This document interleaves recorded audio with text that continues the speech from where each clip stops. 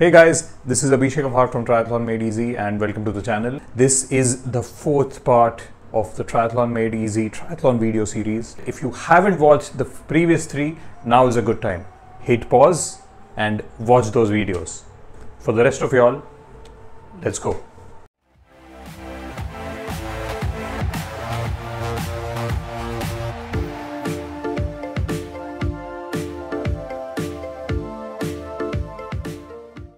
The run is the last leg of the triathlon and it's pretty much straightforward. All you have to do now is just run and reach the finish line. The only problem is by the time you start the run, you may have already swum a lot and cycled even more. So that makes the run the most tiring leg in the race. Keep in mind, it's not the longest leg of the race like the bike, but it is definitely the toughest one. In fact, the official rule book has this very instruction. You can run, walk or crawl. Ouch, that's going to hurt. But the good part here is, if you remember from the first video, that the race has a cumulative cutoff.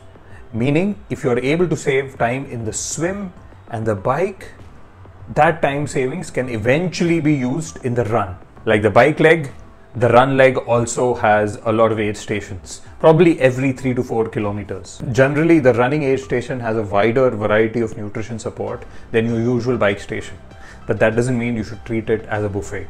What I like best about the run leg is the kind of crowd support that it has, and at the end of the run, you get to finish the race. So for me, that's why the run leg is absolutely gorgeous.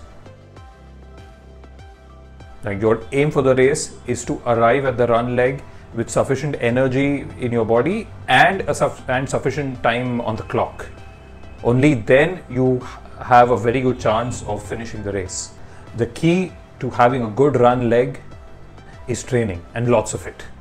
So typically for a triathlon run, you would be doing workouts such as a brick run, which is basically cycling for a certain period of time before you start running, and you start the run immediately. This is to simulate the actual race day. If you ordinarily run a 10k in 60 minutes, you can expect a 10k in a triathlon to take you around 70-75 minutes.